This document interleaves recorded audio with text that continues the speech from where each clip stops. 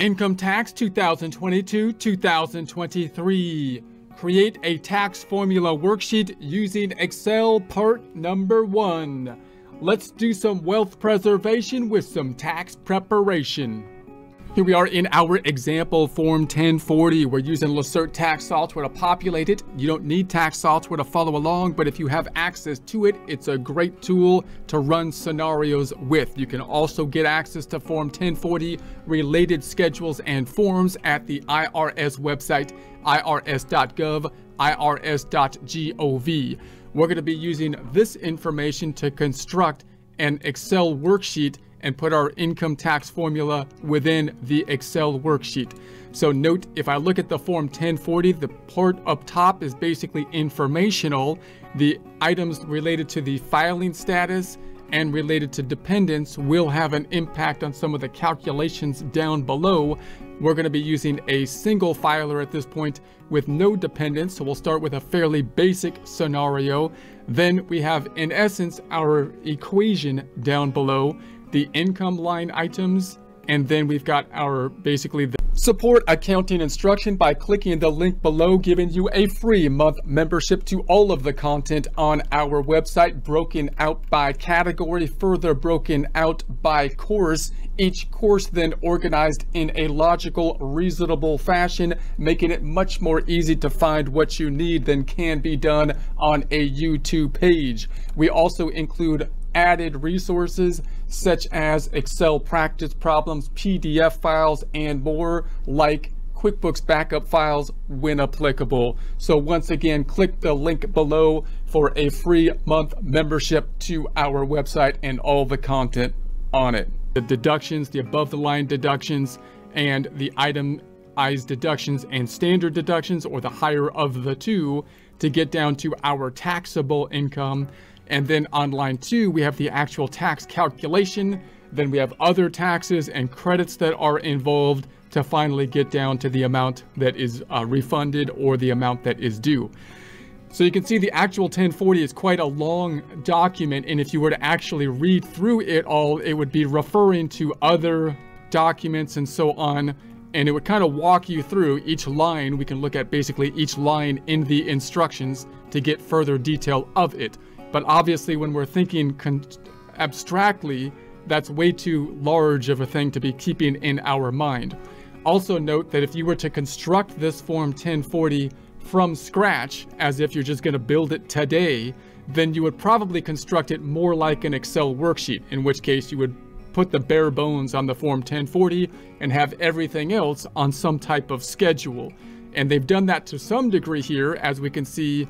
Fairly recently, they broke out the schedules 1, 2, and 3 that give more information, which we'll talk about shortly.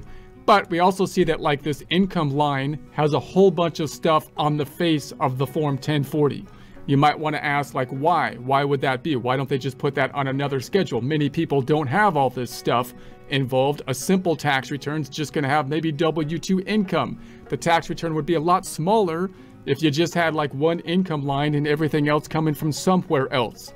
And one of the reasons it's built the way it is because, of course, it's been changing throughout history. Before we had electronic filing, it was thought that you want to have just one page of a tax return would be the easiest tax return for most people. Therefore, they try to put everything on the one page and not have any other schedules. And then we had different forms for people that had more complex tax returns. Now that we're online and people file online, other schedules are not a big issue, and it makes a lot more sense to try to streamline the form 1040 to a summary page and then have everything else somewhere else. But obviously, we're not there at this point in time because we're building based on what has happened in the past. But conceptually, that's how we would basically visualize it. Most tax software has a tax formula kind of in it. So if I go down to here to the tax formula, this gives us the tax return in basically a tax formula outline. So this is basically what we're going to reconstruct in Excel. You might ask, why would I reconstruct it in Excel? There's a couple different reasons. One, I think just building this in Excel helps us to visualize what we are doing. So just from an educational exercise, it works. Also helps us to learn Excel. But also, it's something that you can use as a double check to the software. The software, as you do data input into it, doesn't have the thing that I kind of liked going to school with to give me some assurance, because sometimes I had a little bit of dyslexia, like I switch numbers around sometimes. And so the double entry accounting system, I really liked it because it gave me a double check that when I messed something up, when I turned a number around, I can see it, I can find it, I can fix it. We don't have that with the taxes because we're just looking at, in essence, an income statement. We don't have the balance sheet. There's nothing balancing. Therefore, how do you double check that you didn't do a data entry error, which I used to be just terrified of because I did them all the time.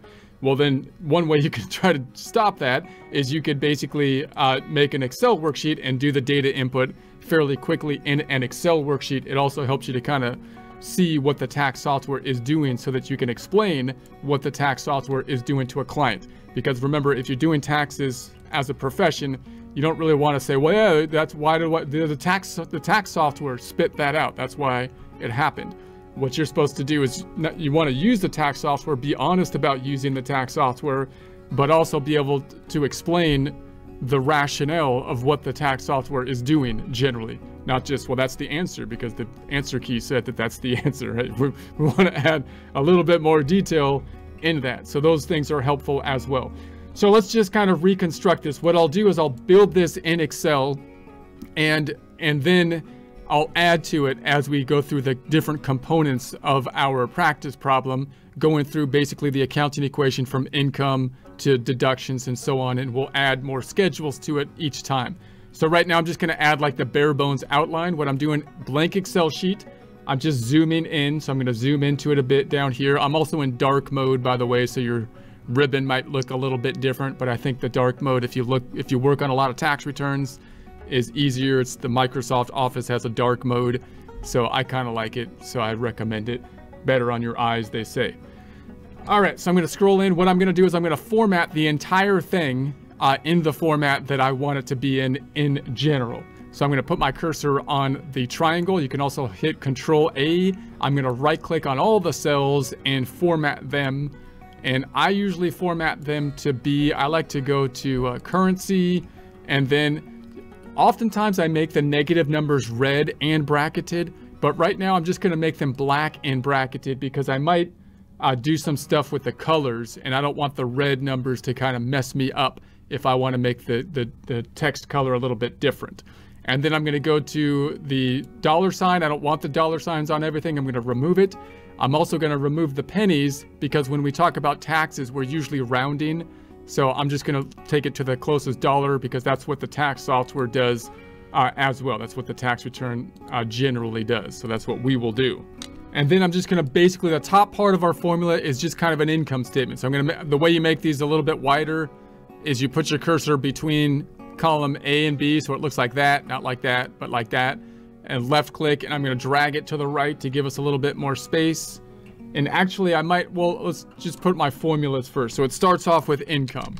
So income is the top line. We're basically making an income statement here. And I might want to put signs in here as well, just to indicate the direction of something. So I'm going to put another column before column A. The way to do that is I can select the entire column A by putting my cursor on the little drop down, right click and insert. And that should insert always to the left. So I'm inserting, I'm going to make this a little bit smaller, dragging this on down. And the next line I'm going to say is going to be minus what you might call above the line deductions or adjustments to income. Adjustments to income. And so I'll make this a little bit larger so you can see it. So if I look at the forms here, income is all of this stuff that's going to be summarized down here as total income. All of this stuff up top, as well as some of the other stuff on Schedule 1 and whatnot, I'm just going to put all of that on a different tab. And then we're going to have the adjustments to income. And those are going to be the items on Schedule 1. Those are like the above the line deductions. So I'm going to put those here. I'll just put that on one line item. I'm going to make the whole thing bold because I think that might help you to see it. I'm going to select the whole thing, make it bold. You might not need to do that yourself, but I think that might help to see it. And then I'm going to say this is going to be equal then to a subtotal of adjusted gross income. Why is it gross? Because it smells. It's smelly. I don't know. It's not really gross. It's adjusted gross income. AGI, otherwise known as, I'll make this a little bit wider. You could double click on it to make it a little bit wider if you want. And then over here, so there's the AGI, so adjusted gross income. And then you've got the standard deduction or the itemized deduction. So I'm going to indicate that clearly in my formula by saying, okay, then after I get to the subtotal, I'm going to subtract the greater of brackets, the itemized deductions or the standard deduction.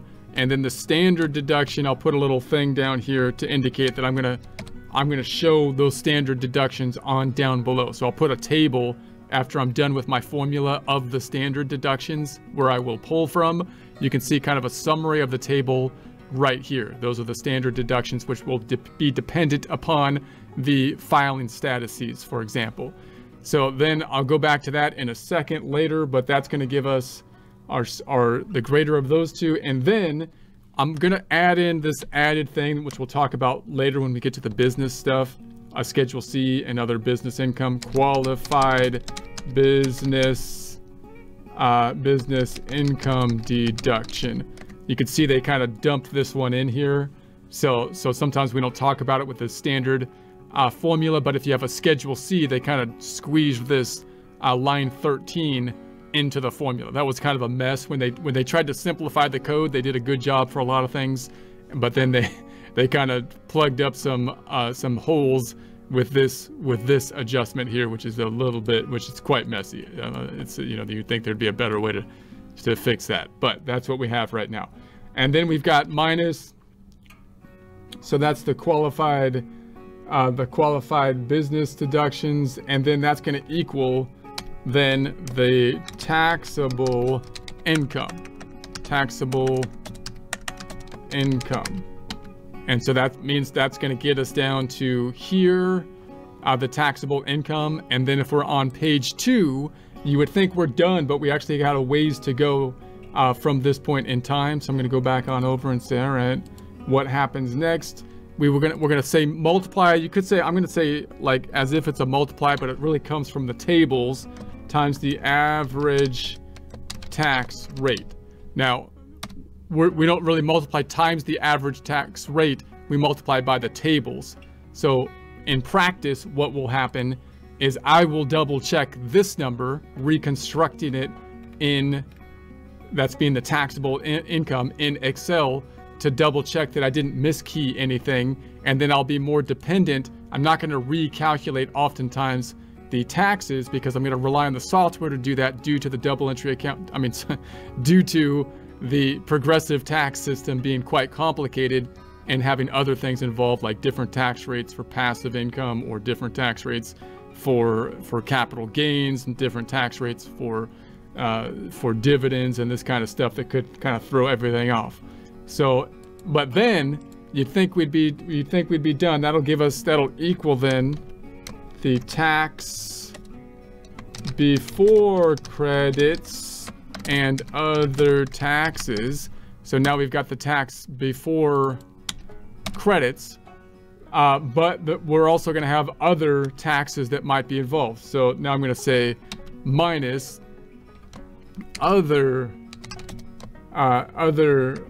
minus other credits. So credits are going to reduce the amount of tax, and then plus other taxes other than the income tax, the self-employment tax being like a big one, and that's finally going to get us to the total tax.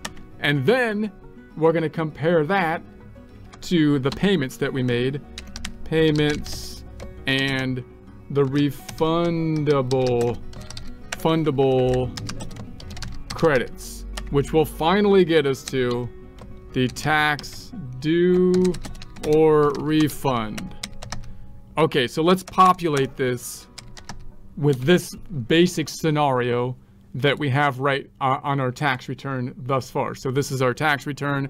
Let's see if we can kind of reconstruct this single filer and no dependents, 100,000 W-2 income. So that's what we will build. So I'm going to go back on over here and say, okay, on the income line item, there's going to be 100,000. But instead of me putting it right here at 100,000, I'm going to make another tab. So this is going to be I'm going to double click down here to rename the tab. Double click on the tab. I'm going to call it, this is the tax formula. It's like the form 1040. And then I'm going to add another tab, and this is going to be my income. So I'm going to call it income, but this is on the form 1040, the income that's basically on the first page of the 1040. So I'm going to make another tab for this whole section of income, in essence.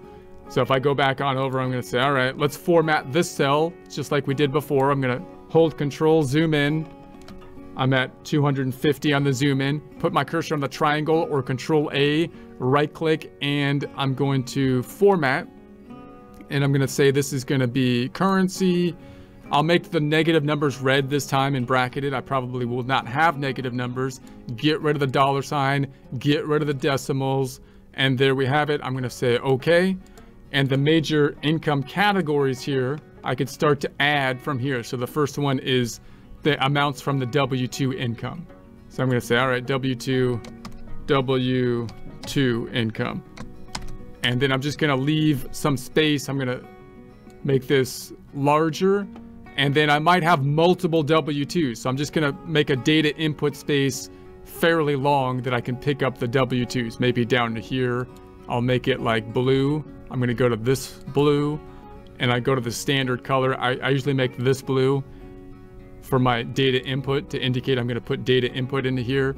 And then I'm going to go to the home tab, font group, brackets, and I'm going to put borders around it.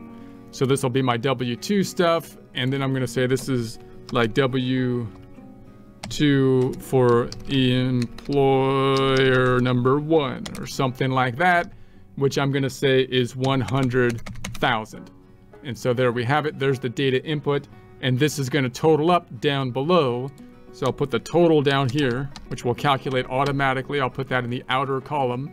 This equals the sum of all of this stuff. So now I can put this many W-2s in place and just put the dollar amount, and it'll sum up automatically to 100,000.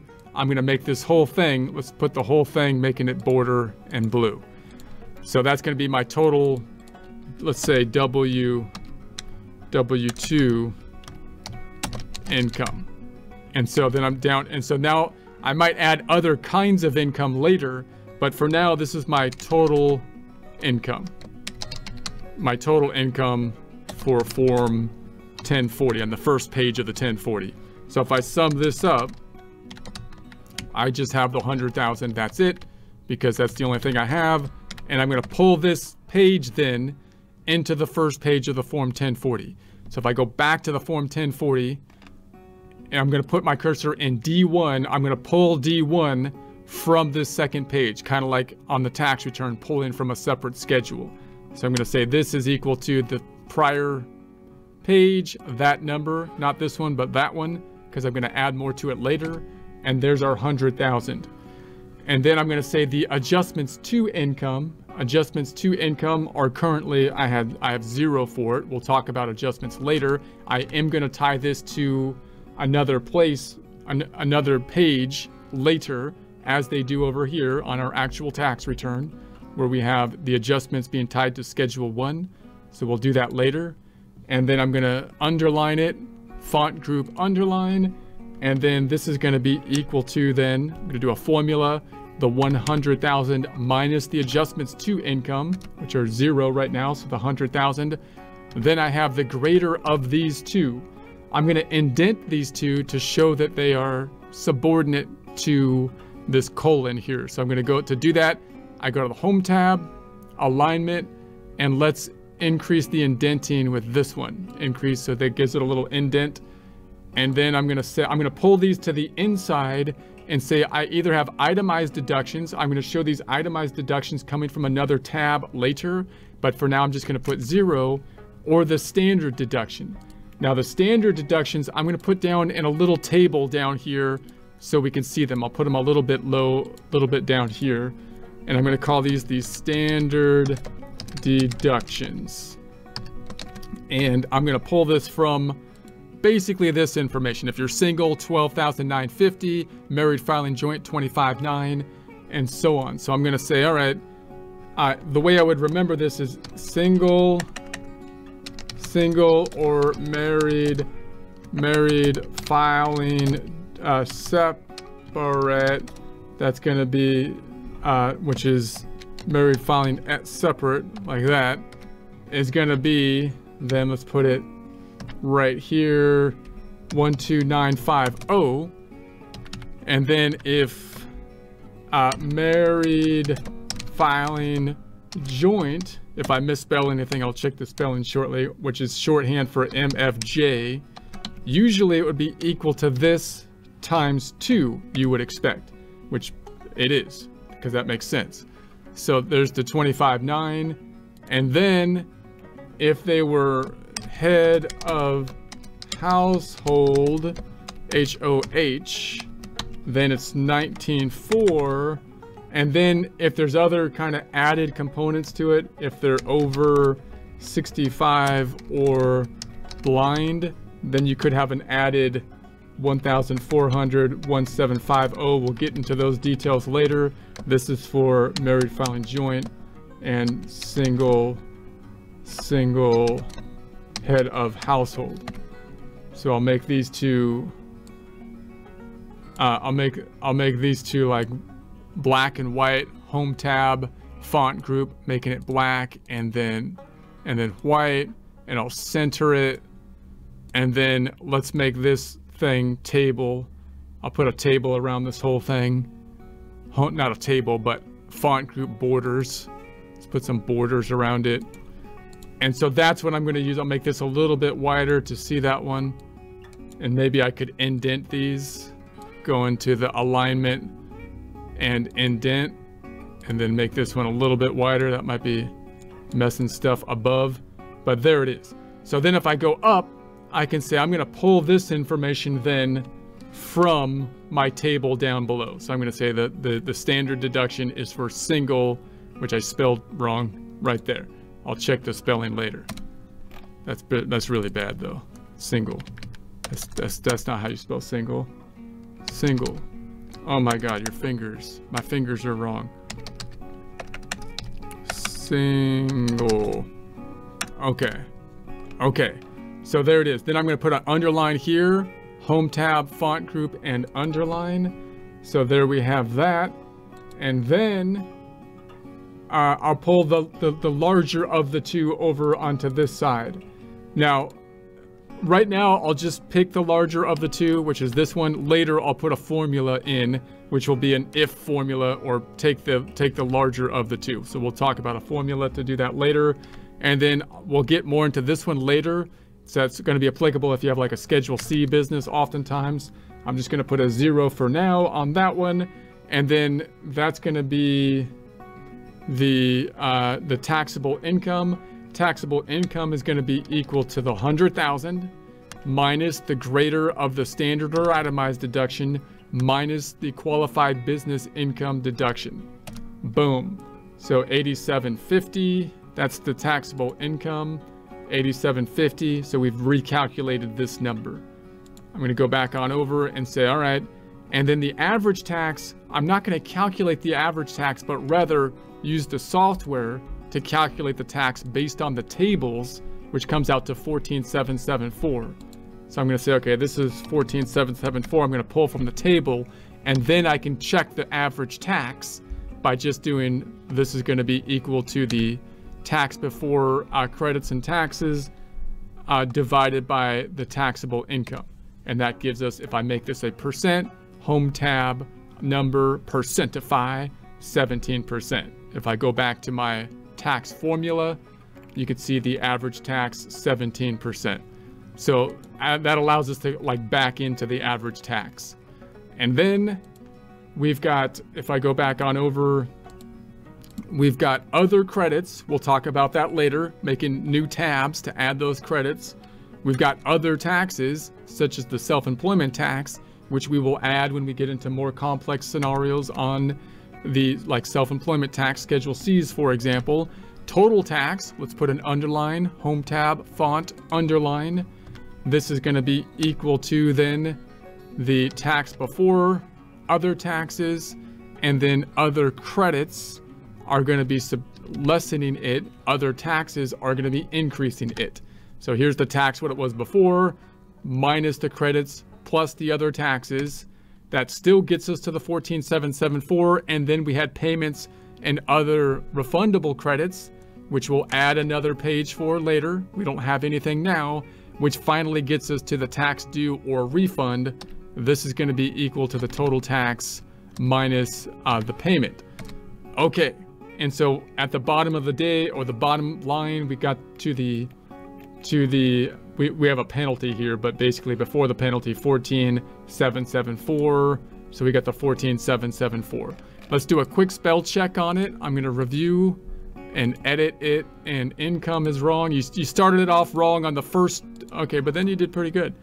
All right, so later we're going to make this a little bit more fancy. So notice we kind of just populated whatever, we took the income from another cell, but then we just populated the standard. We took that from another cell, but we just populated some of these other items where as we get more complex returns, we will add more tabs, which will reflect a similar process as adding schedules. We'll also make it a little bit more fancy to try to indicate which items are going to be data input items, which items are going to be formulas. We'll put some colors into it as well. And we'll do a little bit more complex of a formula over here, possibly, to pick the greater of these two items. I'll make this a capital. And so that's what we'll continue with next time.